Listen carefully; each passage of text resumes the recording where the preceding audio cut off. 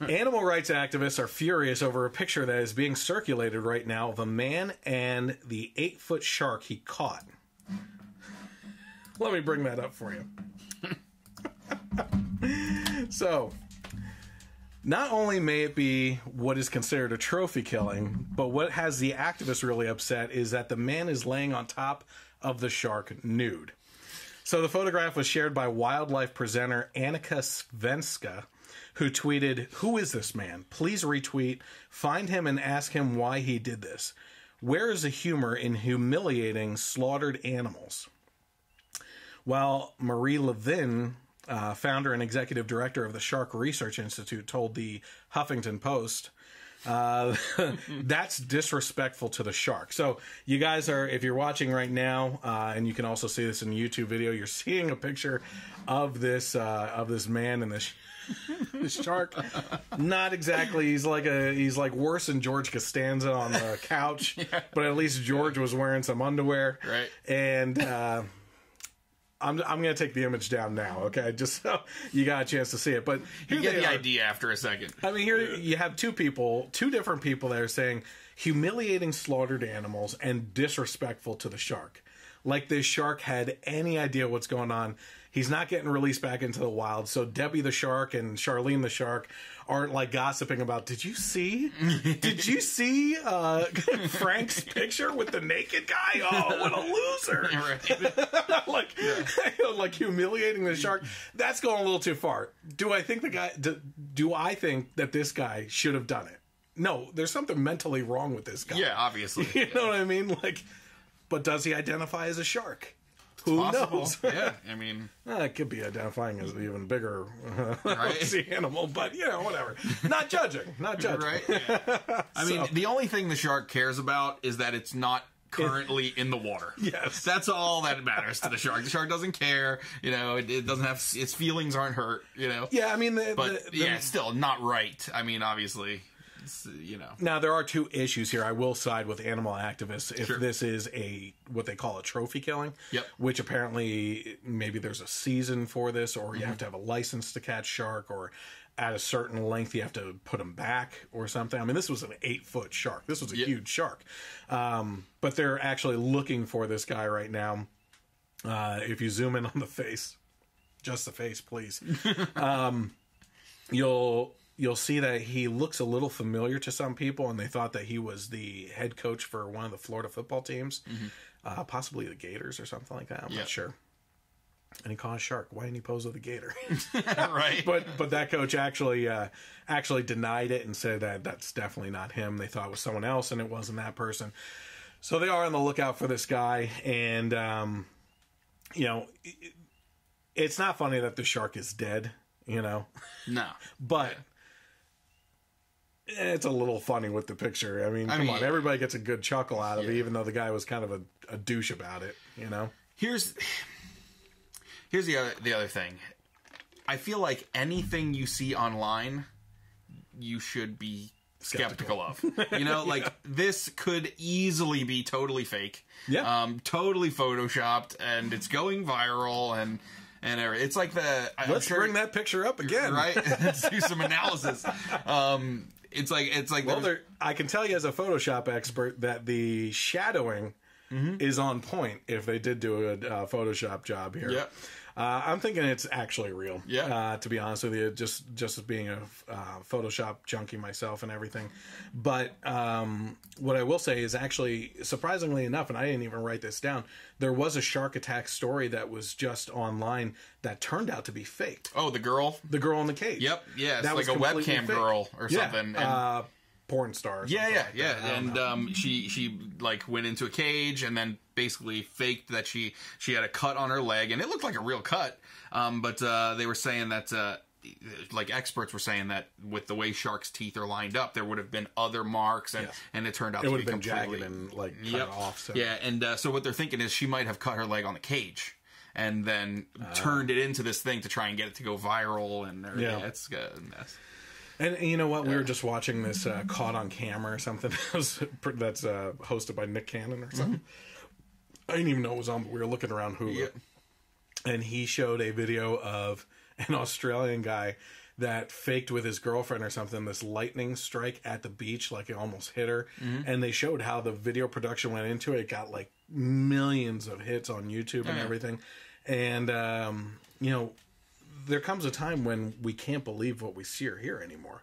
You know, I just heard a program that this company is working right now that can imitate the voice of President Obama, President Trump, and Hillary Clinton, and they have a full-blown conversation between them that they just typed out a script and they like read it and everything. Now, the inflection in the voice and everything, and the expression on how they talk, which may be the same thing there. I'm probably just inflection. At least I use the word, you know. But they don't have that down yet, which is.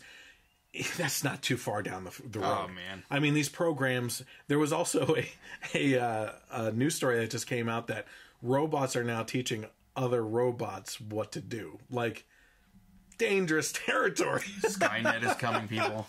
Prepare yourselves. Oh, man. It just gets crazy. But, so, yeah. Sharks. Naked dudes. Like, he should have at least released it during Shark Week, for crying out loud. Absolutely. When does that roll around? That's summer, right? It's got to be coming soon. Yeah. So let's talk about this one. This is kind of another funny one. In Aberdeen, Scotland, 2 students left a pineapple on an art exhibit table at Aberdeen's Robert Gordon University as a joke and returned 4 days later to find that it had its own display. So I just posted that picture up there for you too on screen.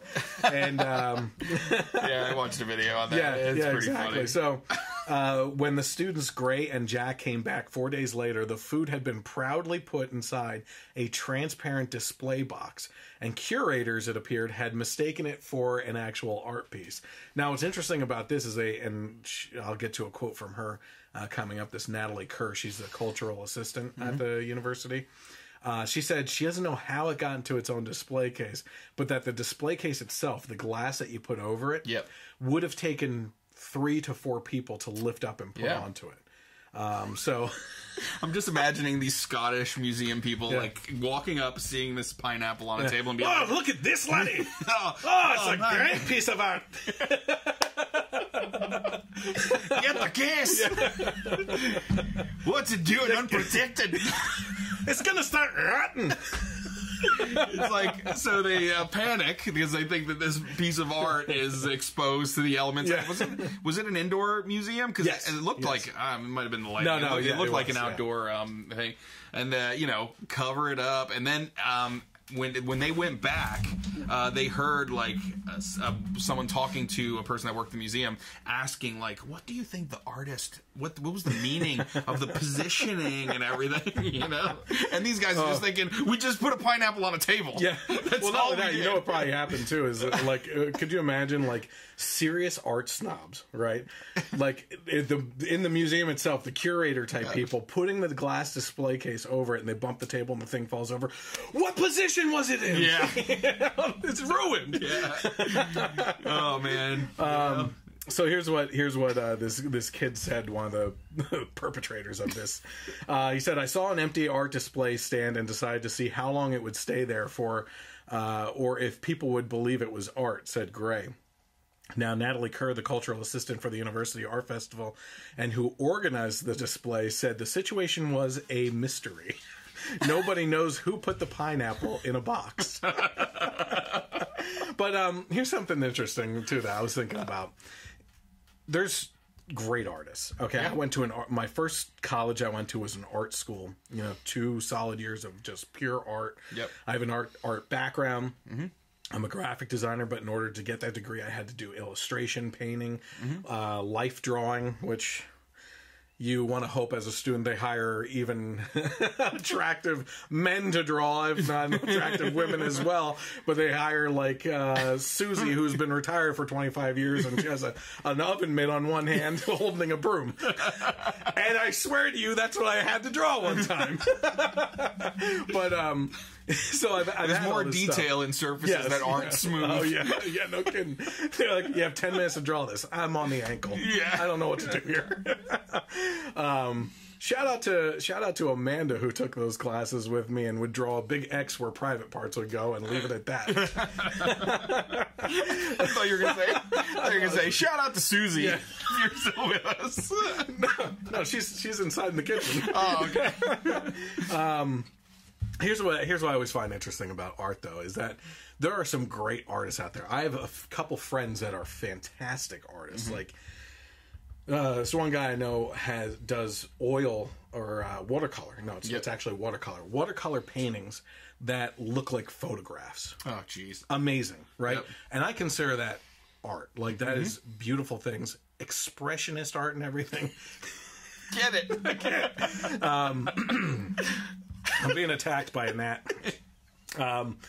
Like this stuff. So there was a thing back in the early 2000s, I believe 90s, maybe even earlier than that. Yeah. Do you know who Jackson Pollock is? Yes. Okay, so he literally just took like paintbrushes, dipped them in paint, splattered it all over the stuff, right? Yep. And there was actually a time when I believe it was one of two things or both. They had elephants paint and they had monkeys paint. And then they took those paintings and put them side by side with Jackson Pollock paintings, and art snobs couldn't tell the difference. Yeah, yeah. So, that kind of stuff drives me a little nuts, because especially the kind of art that fetches millions of dollars. Yeah, I was just about to say, like, do those paintings look cool? Yeah. Are they worth $1 million? No. No. I mean, you when you take into account the work that goes into it, the talent that goes into it to create a piece of art. Just throwing paint at a wall, I don't get it. You know, but the capitalist exactly. That's right. Says if there's a market, if someone's willing to pay for it, then that's the right price. Yep, that's the right price. Yep. So it's so funny too that like the liberal art snobs hate capitalism, yet they will be the ones to pay like $3 million for well, and not only splatter paint. Listen, I take issue with, it's tough because I got into a kind of heated battle recently over Trump wanting to cut the arts, basically. And specifically, it was the federal funding for arts programs. It was all tied into the federal funding for PBS and NPR, right? Now, I said that I supported this cutting, not realizing that those were all lumped in together. Yep. And I just support the defunding of NPR and PBS. And the reason for that is because, do you know how much money... I do. The CEOs make? Well, not only that. Well, okay, that's a liberal argument, though. I hate when people say, "Oh, the CEO makes so much. So why isn't the average worker?" Well, that's because that's what they were willing to pay him. Yeah, yeah. And then the other thing is the Sesame Street studios, like the toys and everything, they make millions of dollars. That's what I was just going to say. They make product. Oh my God! Yeah, they don't need federal funding to put on a show. Yeah. And then they also made the deal with HBO. They got to be getting paid from HBO, which is a private. It's not a government. Subsidy. Entity, Yeah. So it's like, I think it was like I saw a story on it. I posted it too, and it's Sesame Workshops. Right, and just Elmo toys alone. Yeah, like why are they asking me? And the other thing with NPR is, this is public radio, but it's all liberal bent. Okay, I've never heard a conservative voice on NPR. Yeah, and when you look at conservative radio, the reason why conservative radio can exist is because they sell advertising. Okay. The advertisers buy into conservative radio because they know that the conservative audience is loyal to the products that are placed on conservative radio or channels, right? And that's statistically proven through hard numbers of how much they spend on those ads and what they get in return, especially when something is mentioned like go to...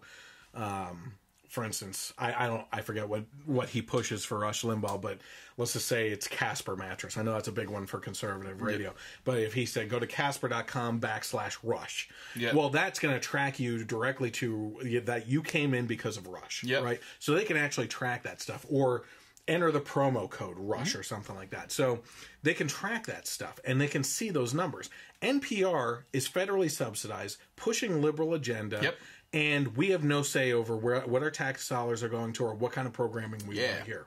It's not right that, and it would be. I would feel the same way if NPR was all conservative. Yeah. I mean, if it's a public program supported by tax dollars, and we're in a country where the people are pretty much divided almost right down the middle, so to force 50% of the people to have their tax money go towards something that flies in the face of everything they believe in, whether you're on the right or the left, just doesn't make any sense to me.